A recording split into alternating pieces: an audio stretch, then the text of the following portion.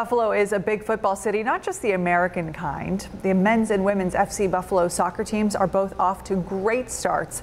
And as Jenna Caleri shows us, one high school senior is now in the national spotlight. Since the age of 4, Brigid Molloy has practically lived on the soccer pitch.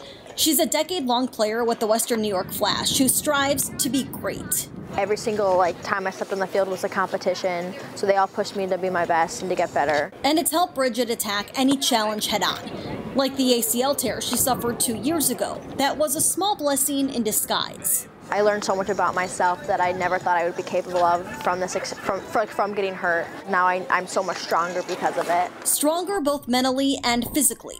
Brigid just wrapped up a high school career at Nardin Academy that included 59 goals, 17 assists, and a New York State Class A Player of the Year honor. She's a playmaker, an asset, and the best is yet to come.